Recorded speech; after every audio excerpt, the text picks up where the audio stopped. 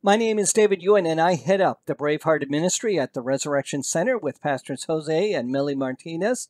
Check us out at resurrectionspringfield.org. Like us on Facebook, Twitter, and Instagram at TRC413. Subscribe to our YouTube channel, Res Sent Spring, and hear us on radio at resurrectioncenterradio.com. You've seen the posters and the announcements of our First Fruit celebration, and that day is coming up soon. This year, we celebrate on Sunday, October 25th, so let's get ready. The only way you can be ready is if you know what First Fruits is. If I don't tell you about tithes and offerings first, then First Fruits won't make any sense. So that's what I'm going to do. We'll talk about tithes and offerings first. Next, we'll talk about First Fruits. Finally, you'll be an expert in all three. Today we discussed the theology of first fruits, that is the academic understanding of first fruits. Next week we talk about the divinity of first fruits. That's the spiritual understanding of first fruits. Here's a story of when I was a small boy with one of my brothers. My brother and I in a sandbox with our toy dump trucks. That's how we played. He had a blue one and I had a red one. Both were the same, other than the color. We could exchange, but he kept blue and I kept red, because that's what we owned. Mine is mine and his is his. Who owned the trucks, and where did they come from? Well, it was a Christmas gift given out of love from our parents. On Christmas Day, my mother was sitting next to me, and I said, "Where's my truck?" She said, "Here it is," and she put her hand on it. Here's the funny thing. I didn't know why I said that. I don't even know that I was getting a truck for Christmas. It was assumed. For me, the truck was mine. It didn't matter who or where it came from. See, it's like what we do now. We convert love into assumed ownership. It's mine, that kind of thinking. A selfish conditioning of the mind is developed when we are young. It's natural, as it's part of our self-defense survival mechanism. The root source of this mechanism is good, as mankind is to survive. God gives us love by blessings, and we assume we own it through our selfish desires. Here's an illustration. I do two things at Harvard University. First, my team and I are creating a state holiday working with the governor's office for the Commonwealth of Massachusetts. It's something we're doing with Harvard University. Second, I'm taking a course of study in theology for divinity at Harvard University. I'll graduate in early December. That's a fun secret. I haven't told anyone. The old me would say, I worked hard and paid for it, and my hard work positioned me to work with the governor's office and Harvard University. See, that's a prideful attitude. The new me recognizes that God gave me an opportunity. See that? The word opportunity. God gave me an opportunity for an even greater blessings in the future. I owe God gratitude for opportunity. Okay, so I owe God gratitude. How do I pay it? It's done through character and integrity. Say character and integrity. The Bible teaches us biblical principles specific to character and integrity. Again, character and integrity. Well, we're about to talk about tithing and offering. Character relates to the offering. That's the behavior towards giving. Integrity is the tithing. That's the obedience to instruction. More will be explained soon. Tithes and offerings are different. They're not the same. There's also an order, and that we'll talk about later too. Tithes is number 1. It is given first. Offerings is number 2. It is given after. So tithes comes before offering. Offering comes after tithes. That's an order. It's a biblical principle. Now, let's start simple. Let's begin with tithes. A tithe is a specific amount.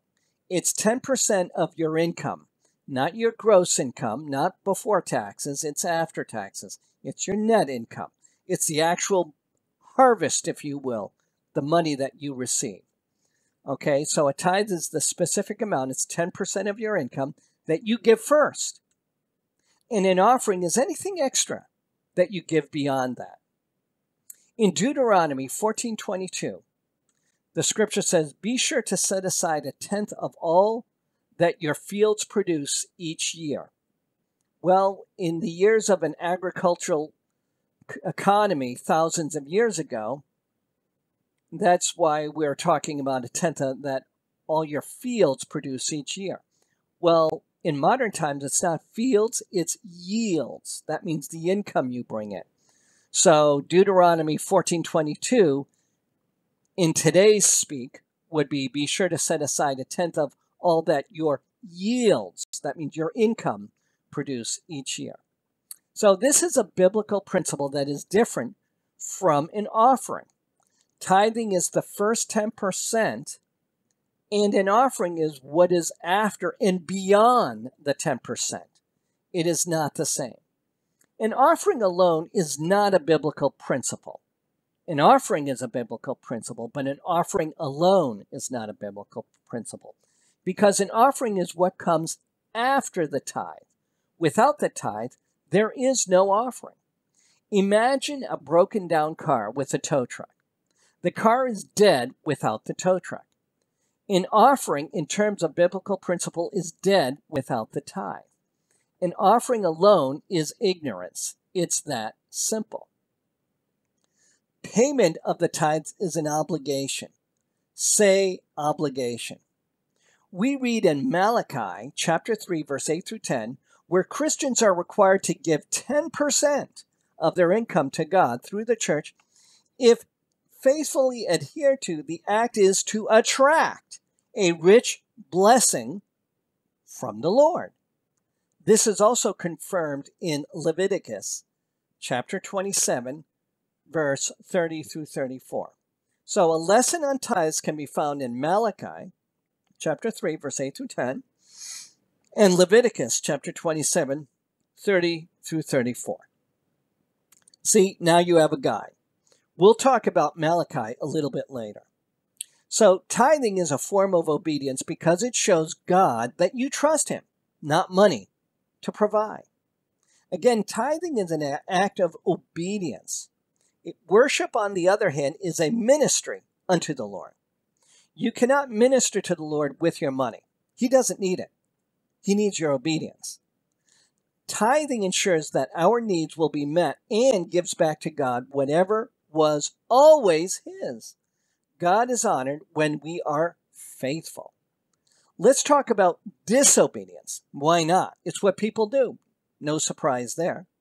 If you don't pay tithes, then the Bible says you are robbing God and you are under a curse. Say curse. This curse cannot be removed by your good works or the fact that you are born again. You can only reverse this curse if you start paying the tithe. Tithe is the only key to prosperity and God's blessing. The book of Malachi teaches us that. So I'm going to go to Malachi chapter 3, verse 8 through 10. Again, this is Malachi chapter 3, verse 8 through 10. Will a mere mortal rob God? Yet you rob me. But you ask, how are we robbing you? In tithes and offerings, you are under a curse, your whole nation, because you are robbing me. Bring the whole tithe into the storehouse, that there may be food in my house. Test me on this, says the Lord Almighty, and see if I will not throw open the floodgates of heaven and pour out so much blessing that there will not be room enough to store it. See, this is exactly what we've been talking about. Let's talk about what an offering is. Okay, an offering can be better understood by looking at 2 Corinthians chapter 9, verse 7. And I read, each of you should give what you have decided in your heart to give, not reluctantly or under compulsion, for God loves a cheerful giver. See, tithing is the first 10%. And an offering is what is after and beyond the 10%. It's not the same. Remember, now Deuteronomy in chapter 14, verse 22 says, be sure to set aside a tenth of all that your fields produce each year. So Deuteronomy chapter 14, verse 22 gives the instruction for tithes. And 2 Corinthians chapter 9, verse 7 talks about the offering. And remember what we learned, that tithes explained, well, I should say, and remember what we learned, that tithes is explained more in Malachi chapter 3, verse 8 through 10, and Leviticus chapter 7, verse 30 through 34. We talked about those. Now let's talk about the character and integrity that I referred to before. A tithe, as we said before, is a specific amount. It's 10% of your income that you give first. An offering is anything extra that you give beyond that. So character comes from your offering. It's what is in your heart. Integrity comes from your tithing. You are entrusted with principles to follow. It's what determines your trustworthiness. Okay? So here's a review of tithing and offering. A character relates to offering. Your integrity relates to tithing. So an offering reflects your character. Obedience to tithing shows your true integrity. And character, again, is shown in 2 Corinthians chapter 9, verse 7. That's the offering. And integrity is talked about in Deuteronomy chapter 14, verse 22. That's the tithe. So become a tithing expert by looking at Malachi chapter 3, verse 8 through 10, Leviticus chapter 27, verse 30 through 34. Now keep in mind that charitable donations are tax deductible, and the IRS considers church tithing to be tax deductible as well. To deduct the amount you tithe to your church or place a worship report, the amount you donate to qualified charitable organizations such as churches on Schedule A, and that's the itemized deductions. The cash, we save all the envelopes, so take a picture of what you write on the envelope. There's your receipt. A check, well, that's your receipt you get from online banking. And for credit card processing, we text it to you. And so now we know about tithing and offerings. Now we can talk about the first fruits. Okay, we are ready now. So what is first fruits in the Bible? So here's how the history goes. The book of Exodus narrates how Moses led the Israelites in building the tabernacle. That's in Exodus chapter 35, verse 40. And it comes with God's instructions, and that's in Exodus chapter 25, verse 31. Then in the book of Leviticus, we talked about Leviticus before, God tells the Israelites and their priests how to make offerings in the tabernacle and how to conduct themselves while camped around the holy tent sanctuary. The book of Exodus talks about the people. The book of Leviticus talks about the instructions. See how that works? The book of Leviticus is the third book of the Old Testament. It contains a record of God's installing a priesthood for his nation and giving them a biblical set of principles that would enable them to maintain holiness in his eyes. Now I'm going to read Leviticus chapter 23, verse 10, but before I do that, I need to tell you what a sheaf is. This is what a sheaf is. A sheaf is a bundle of grain stalks laid lengthwise and tied together after reaping, after gathering together from a harvest. Okay, so that's what a sheaf is. So let's read Leviticus chapter 23, verse 10. When you come into the land which I give you and reap its harvest, then you shall bring a sheaf of the first fruits of the harvest to the priests. And that's in Leviticus chapter 23, verse 10. So did you hear me say first fruits? So that's it's mentioned in that. Okay? The concept of first fruits is rooted in biblical times when people lived in an agricultural society. Harvest time was significant because that was when the hard work the farmers had poured into the crops all year began to pay off. They were literally reaping what they sowed. That's the phrase, you reap what you sow. God called his people to bring the first yield, the first early portion of the harvest, the first fruits. This was to demonstrate the Israelites the obedience, trust, and reverence for God. Back then, there were plenty of rules associated with making first fruit sacrifices. They had to be brought to the temple priest. No other crops could be harvested until after the first fruits were presented. It was a complex process, and that is why it became ceremonial. Okay, now the Hebrew word for first fruit is bikurim. literally translated to promise to come. See, that's very prophetic. The Israelites saw these first fruits as an investment into their future.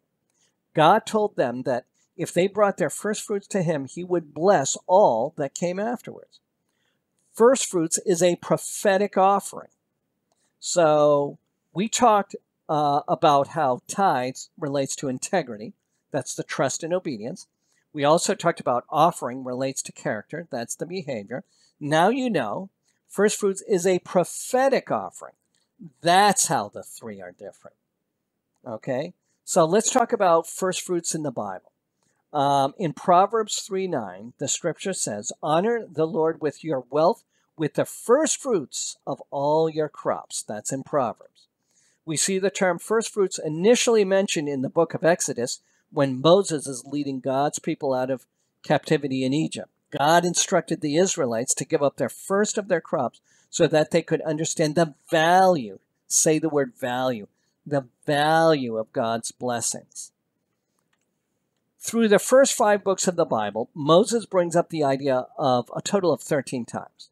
That's because it was an essential concept for his people to understand.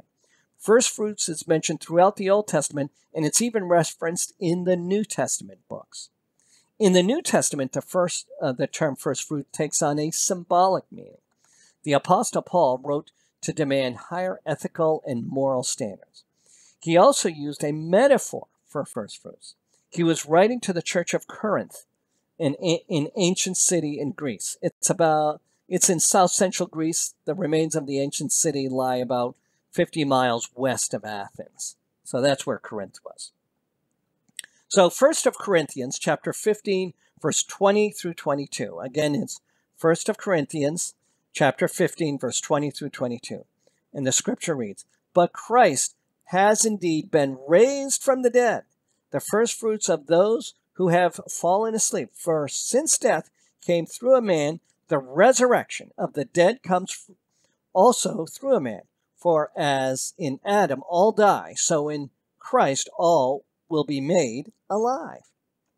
So you see, Jesus was God's first fruits, his one and only Son, and the best that humanity had to offer. God gave Jesus, who was raised from the dead, up for us in the same way that we sacrifice the best we have for him. We no longer live in an agricultural-based society.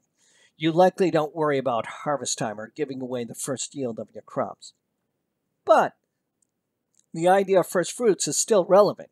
It just takes on a new meaning for us. Our first fruits has moved from an agricultural to a modern-day harvest, the financial harvest.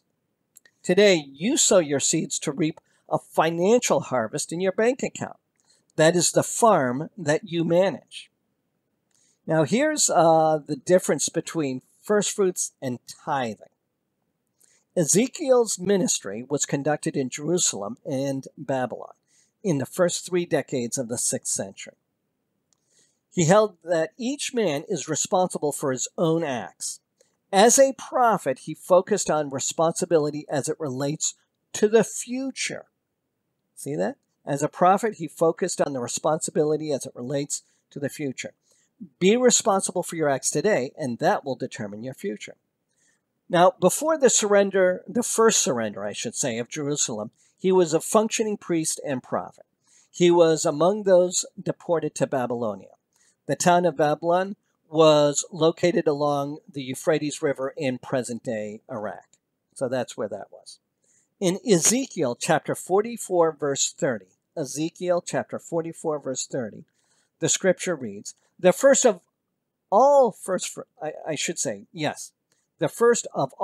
fruits of every kind and every contribution of every kind from all your contributions shall be for the priests.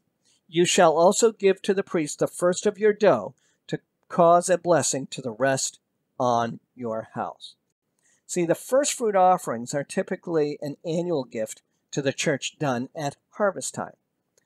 Now, because we're not actually harvesting crops, the harvest can mean different things to different people. Perhaps you just got a bonus at work. Maybe you just received a huge tax refund check. Maybe you saved 15% or more in car insurance by switching to Geico. These are all harvest time moments when your hard work pays off. There are also great opportunities to turn back to God in gratitude for the blessings. You have to know your blessings. I talked about the experience at Harvard University. That blessing has yet to be realized, but you see, I'm planting the seeds on the farm. Now, whenever you decide to make a first fruit offering, the important thing is that you do it freely with no guilt or obligation. This is supposed to be a celebration of all that God has done for you. It's a kind of worship. It's a kind of worship that you can use to support the work of others. A first fruit offering is our opportunity to give above and beyond just a regular tithe. Now, why is giving first fruits important? Making a first fruit offering opens us up to allow God to work in our lives. When we approach God with open hands rather than with clenched fists, it makes it easier for God to give us more to work with. Now, giving our first fruits reminds us that God is our ultimate priority. It shows God that we are obedient to Him and we can be trusted with more. Perhaps the most important, being generous in this way shows us that we are grateful for all God has given us. First fruits are an offering to God of the increase in income that we receive. Notice we're talking about the increase in income and not an overall amount. Specifically, first fruits is the first portion of that increase. Okay? The fruits are your blessings from God. That is the harvest. First fruits is the first portion of that harvest. What you give to God acknowledges that what you have is from God. That is why we give our first fruits. Okay? The motivation of first fruits is a free will offering that we offer out of generosity. It shows that we are not in love with money and we are grateful to God as the ultimate source of the increase. That means the blessings. Offering first fruits when we receive an increase is a demonstration of our faith in God as the true source of our provision. Remember, when we consider what faith is, we need to acknowledge that faith is an action word. Now, James said that unless faith produces action, it really isn't faith at all. In James chapter 2, verse 17, the scripture reads, "In the same way, faith by itself, if it is not accompanied by action, is dead." So the first fruit offering is one way to activate our faith in God as our provider. Now, first fruits is giving us an expression of gratitude, dedication, and trust. So the gratitude is the acknowledgement that everything comes from God. The dedication is declaring this and everything that follows belongs to God. And the trust, expressing faith in God's continued provision. Okay? So how do we give the first fruits offering? Well, in Romans 11:16, we learn about that. Romans chapter 11, verse 16. If the part of the dough offered as first fruits is holy, then the whole batch is holy. If the root is holy, so are the branches. And that's in Romans 11:16. So what does this practically look like? How do you determine how, when, and how much you should give as a first fruit offering? This is going to look different for every person in each season. The process of giving above your normal tithe can help prepare you for God to make a difference in your life. Making a first fruit offering demonstrates obedience to God rather than your money. First fruits are a tangible offering. It's a concept that is honorable and holy to God. By offering the first portion of our increase, that means the blessing, to God, as a first fruit offering, we move the entire increase out of the world's curse system and into the kingdom of God for as long as it continues. In the spiritual realm, once we make a portion of the increase holy by offering it to God, we have in fact made an entire increase holy. Now let's talk about God's promise for the first fruits. Not only does the first fruits offering move the entire increase that we receive into the blessings of the kingdom of God and out of the world's cursed system, but it also comes with an important promise. And that's in Proverbs chapter 3, verse 9 through 10. Again, Proverbs chapter 3, verse 9 through 10. Honor the Lord with all your possessions and with the first fruits of all your increase. So your barns will be filled with plenty and your vats will overflow with new wine. Well, obviously that promise was written in an agricultural society. I don't know about you, but I don't have any barns or a wine press to overflow with new wine. So what do these verses mean to us today? Centuries ago, barns were the storage area for people to save up provision. For most of us today, the place where we store up provision is in our bank accounts. So that means the first fruit offering will help ensure our bank accounts are always filled with plenty of provision. When you think about it, those promises make sense. Our first fruit offerings demonstrate that we can be trusted with money because we don't love it. Proverbs says that we are honoring God with our first fruits. Therefore, since we can be trusted to be good stewards over our finances, God can keep income flowing to us knowing it will be handled responsibly. Today we talked about the theology. That's the academic understanding of first fruits. Next week we'll talk about the divinity. That will be the spiritual understanding of first fruits. We learned about tithing and offering and how it relates to character and integrity. Once we got that out of the way, we talked about first fruits by giving history to it and applied the meaning with today's understanding. My name is David Ewen, and this is the Resurrection Center.